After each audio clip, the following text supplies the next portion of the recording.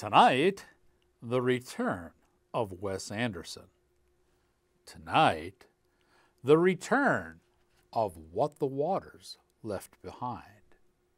And tonight, the return of Rex Reel. Cinematic class is about to begin. Your professor is in.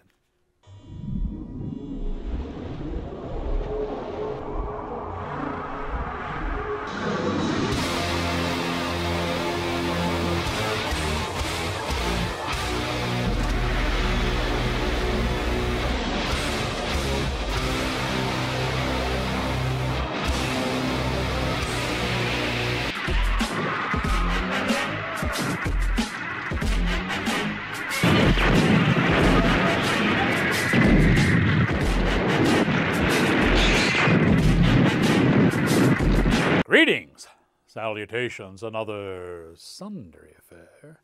I am your cinematic professor and purveyor of truth.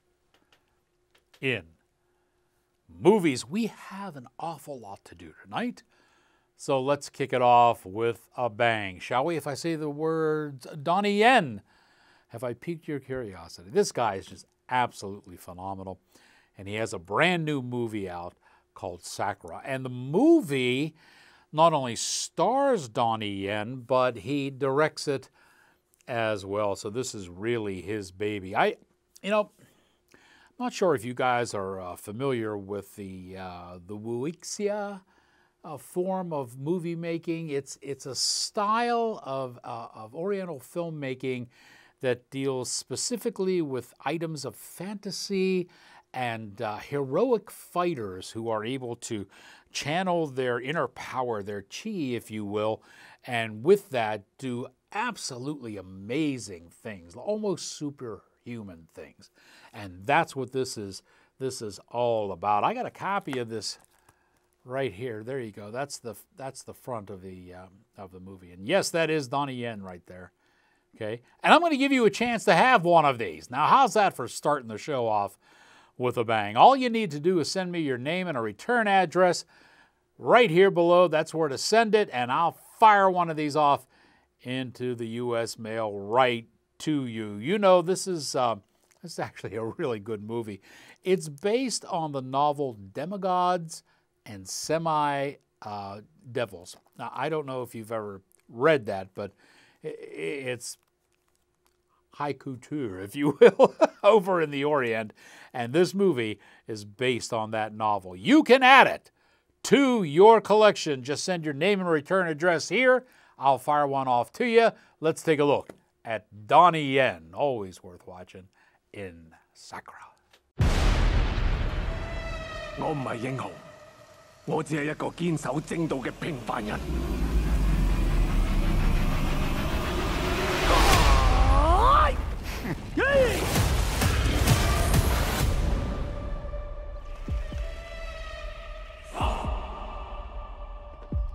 中朝江山岌岌可危。馬副幫主尋晚被奸人所害，有人指證係你做嘅。我一定會查明真相。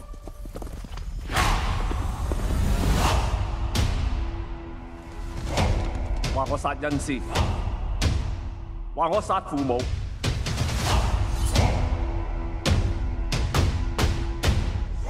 江湖上人人都話佢十惡不赦，我絕不退縮。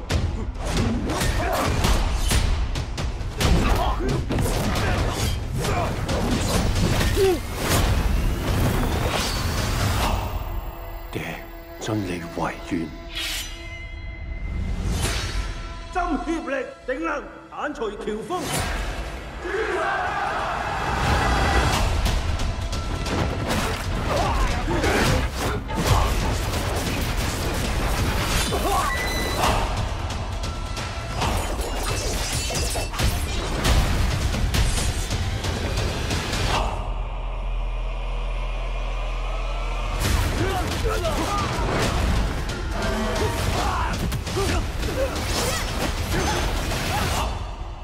如果你你唔歸順嘅話，我就要你死喺呢度。今晚我就要同你個了斷。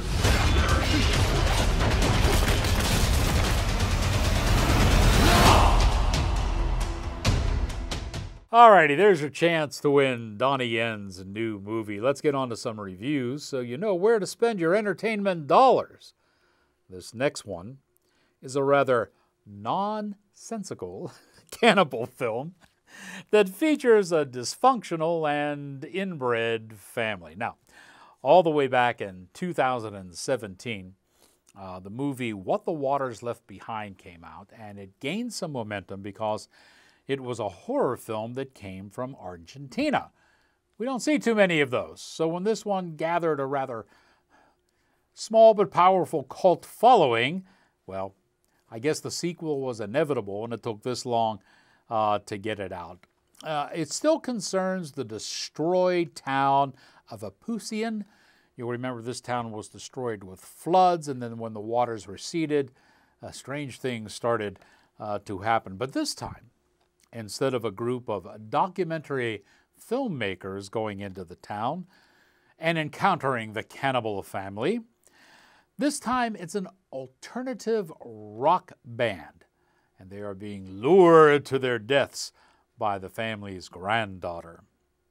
Several of the stars from the first film come along and return in this adventure, but thankfully, the way the plot unfolds, this appears to be the last in the series of films. It was written by Camillo Zafora.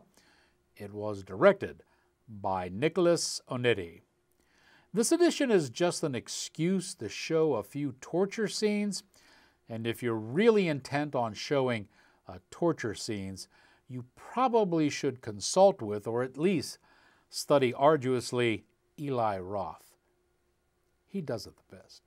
A busy lakeside village in the 1920s, renowned for its saltwater baths, Epicuan came to a sudden end in November 1985, when the town's lake overflowed and water. Residents and tourists were forced to evacuate, and just days later, their homes and buildings were covered by almost 10 meters of salt water. Now, 30 years on, the water has evaporated, and former residents can walk through the ruins of what was once their town.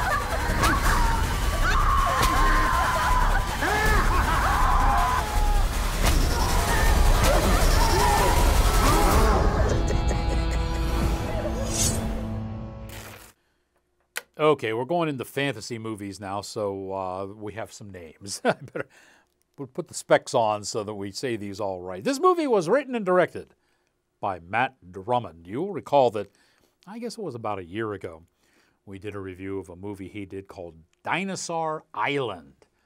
Well, now he's entered into the family fare genre, and we have a movie called The Secret Kingdom. This is truly family entertainment. It centers around a little boy's challenge to find confidence and to accept reality. It stars Sam Everington-Ham, he stars as Peter, and Aaliyah Brown, with an E on the end, as his sister, and also stars Allison Parkinson. Peter and Verity discover a secret world beneath their bedroom floor in which the world is inhabited by pangolas.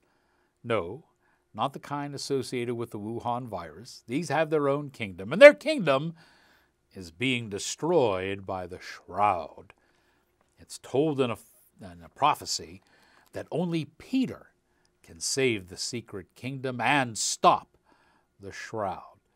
This has everything you need for good, solid family viewing.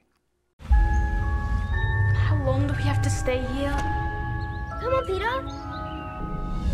You all settled in? Sleep well.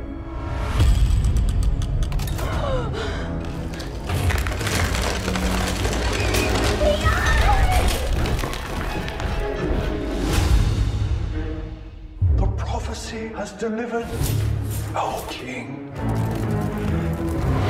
Does this mean I get to be queen? You are to restore the clock of the citadel, to defeat the Shroud, and reset time.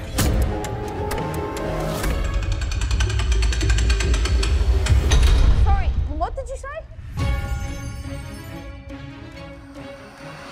Your Majesty, you will need a guardian. We can crack. Statistically speaking, flying is the safest form of transport. And you will need a navigator. I don't think this is the right way.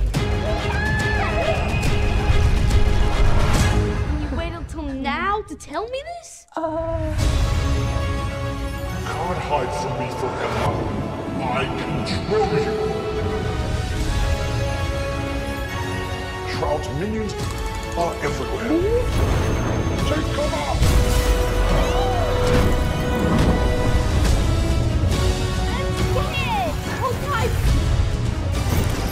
Goes there.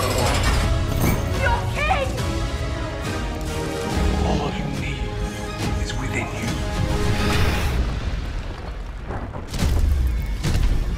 This is the best adventure ever! Sun on my face, wind in my hair.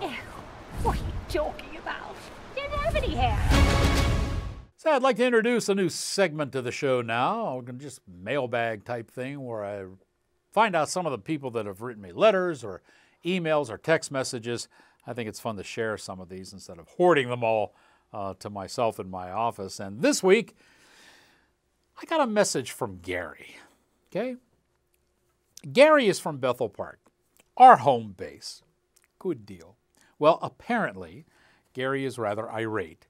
He said, I saw you at the local farmer's market and you didn't say hello. I'm going to say part of this is my bad because even when I read Gary's whole name, I don't know who he is. I'm not getting an image in my mind here. So, Gary, I've got to remind you that, you can see me on TV, so you know what I look like, but I can't see you. So, I think you should kind of keep that in mind. Anyway. Hello, and sorry I missed you at the farmer's market. We got a lot more to do on tonight's show when Outtakes with Rex Real continues right after this.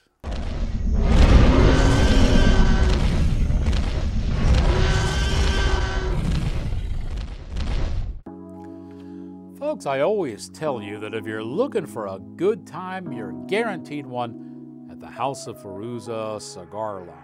Well, I got to tell you that the House of Fairuza Membership Social is coming up on Friday, June the 30th.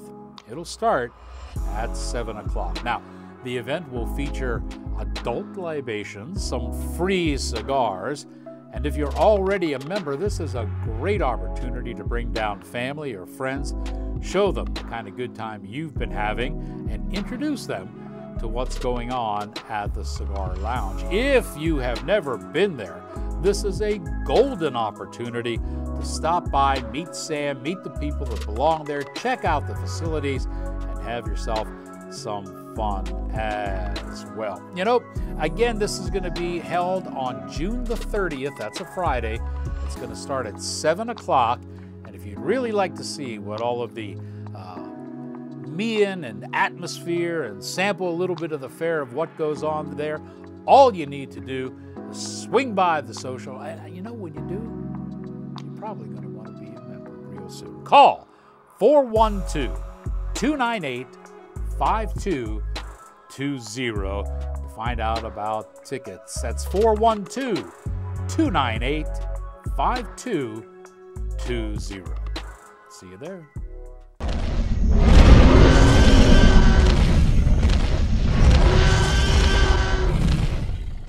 You know, I have to tell you that in my opinion, and that is an esteemed opinion, Wes Anderson is a hit or miss director. Now, his Royal Tenenbaums, The Fantastic Mr. Fox, and The Life Aquatic were absolutely horrendous films. However, The Grand Budapest Hotel, Moonrise Kingdom, and The French Dispatch were quite enjoyable. If you follow his timeline, you could see where he's getting better with age. Well, now Wes is offering Asteroid City. It offers a large ensemble cast, as is his penchant, a unique, almost cartoonish visual. It serves as a scathing rebuke on movie and theater people, and it celebrates the dysfunctional family, especially ones where the children outshine the parents. Unfortunately, this script contains way too many inside jokes that I think will leave a general audience a little bit in the lurch. And yes, the rumors are true.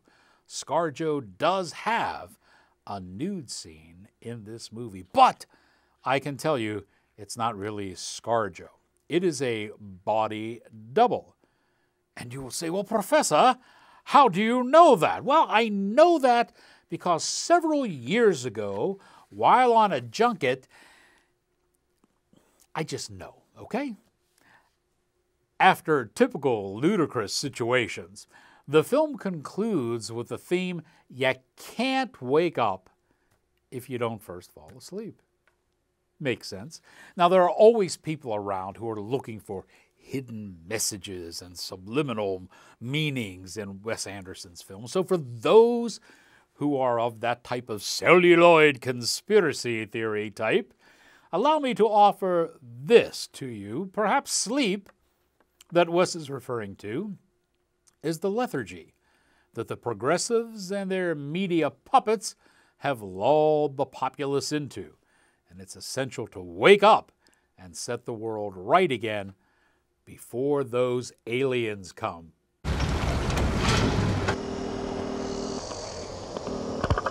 You're not here. We're not there. The car exploded. Come get the girls. I have to stay here with Woodrow. I'm not the chauffeur. I'm the grandfather. Where are you? Asteroid City, Farm Route 6, mile 75. Junior stargazers and space cadets. Each year we celebrate Asteroid Day, commemorating September 23rd, 3007 BC, when the arid plains meteorite made Earth impact.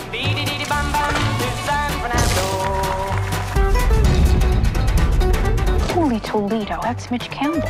You were very good in the one about the tramp in the brothel who gets amnesia and becomes a pediatrician. You were very awesome. Actually, maybe my favorite character ever. I don't know why nobody else liked it. Oh. What do those pulses indicate? What? Oh, the beeps and blips? We don't know. Some of our information about outer space may no longer be completely accurate. Anyway, there's still only 9 planets in the solar system as far as we know. Billy? Except now there's an alien. What's happening now? I don't know. I don't like the way that guy looked at us. The alien. How did he look? Like we're doomed. Maybe we are. I've just informed the president. How long can they keep us in Asteroid City, legally? The world will never be the same. That's an alien doing jumping jacks. That's an alien in a top hat. What's out there? The meaning of life. Maybe there is one. Are you married? I'm a widower, but don't tell my kids. You're saying her mother died 3 weeks ago? Let's say she's in heaven, which doesn't exist for me, of course, but you're Episcopalian. In my loneliness, I learned to give complete and unquestioning faith to the people I love. I don't know if that includes you, but it included my daughter and your 4 children. Sometimes I think I feel more at home outside the Earth's atmosphere. Oh, wow. Me too. They're strange, aren't they? They're children. Compared to normal people. Yes, that's correct. It's true. Freight train, going so fast. Freight train, going so fast. I do a nude scene. You want to see it? Huh? Did I say yes? You didn't say anything. I meant yes. My mouth didn't speak.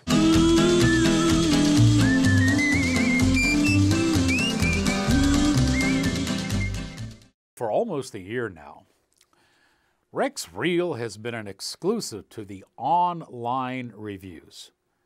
But many people are clamoring for his return to TV. So tonight is your night. Yes, it is time to peel back the veils of time, to head back to the early Cretaceous period.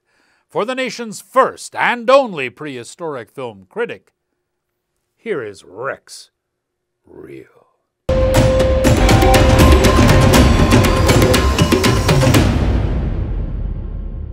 The Devil Comes at Night is a good horror movie.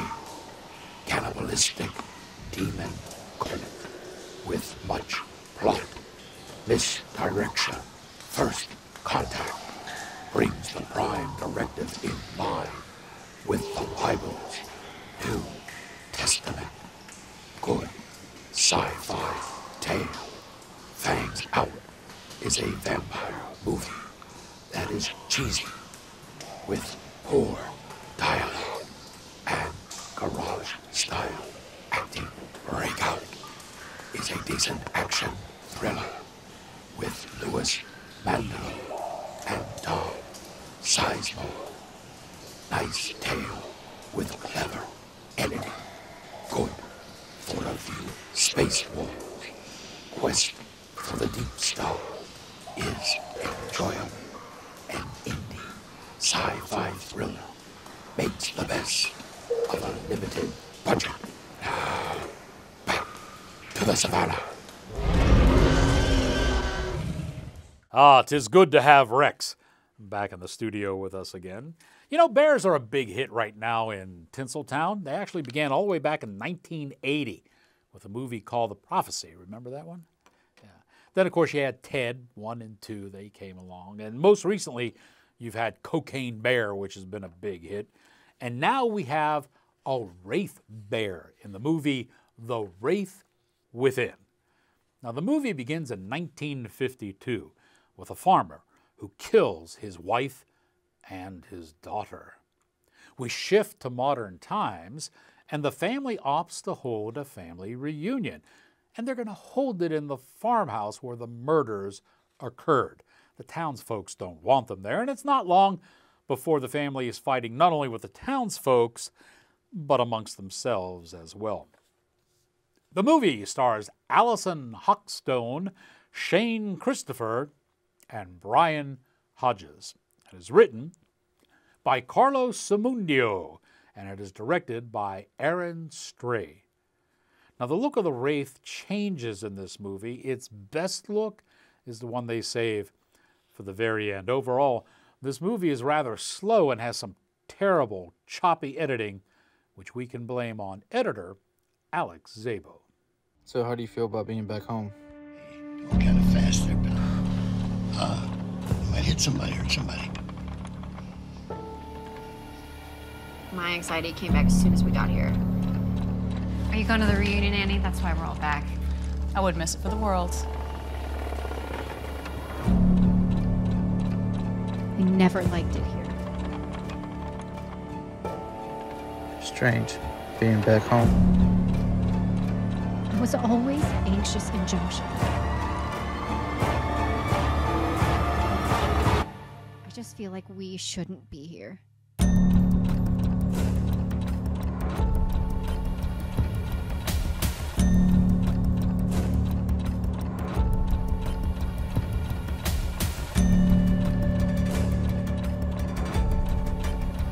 I think we brought me Cutter back.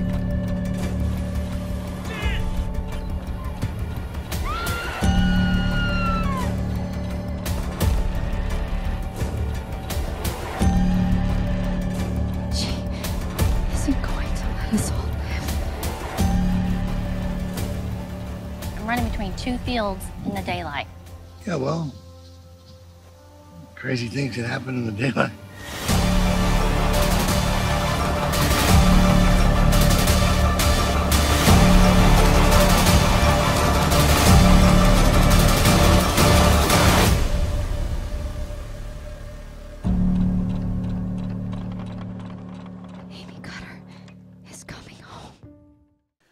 You know, every decade or so we get a really good film from the French, and On the Edge just fits that bill. See, a young man jumps in front of a subway train. The man driving the train is his father, but the boy is trying to give his dad a message, because his dad is not just the subway driver, he is also a relocated Spanish special ops cop.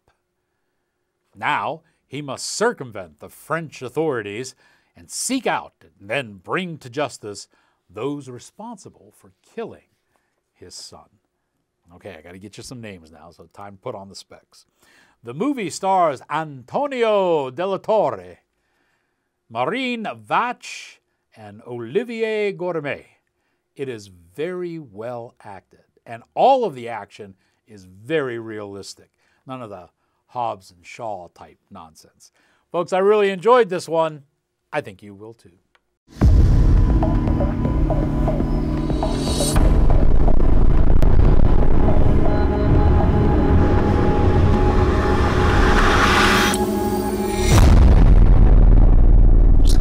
Inspecteur principal. Comment il va? Malheureusement, la personne est décédée au bloc opératoire.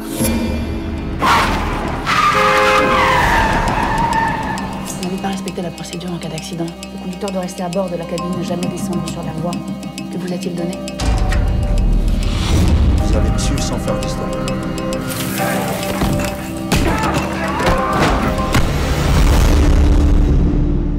Je viens de monter dans le métro. Le métro s'arrêtait en plein milieu du tunnel.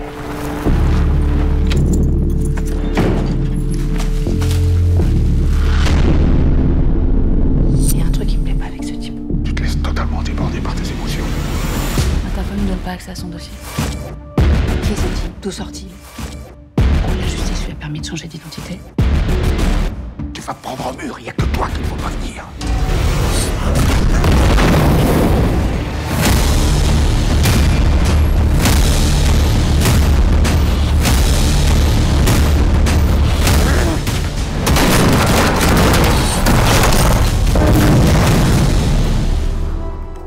Folks, that's all we're going to have time for in tonight's episode. I just want to give you a heads up that we have an awful lot of people who want to show up on the show tonight. And next week in the studio, I'll be with Brian Saponis and Mark Cantu. They are people responsible for the new werewolf movie, Wolf Hollow. We're going to be talking with them exclusively. That looks to be a lot of fun. Damien Leone from The Terrifier. Remember that? Yeah, we're trying to get him on the show, and we're also going to be talking with Damon Hillen from a new movie called The Flood with Casper Van Dien and Louis Mandylor. So big interviews coming up on the shows ahead, and of course, always reviews and Rex Reel. And now that you have learned what you have learned, here endeth your lesson.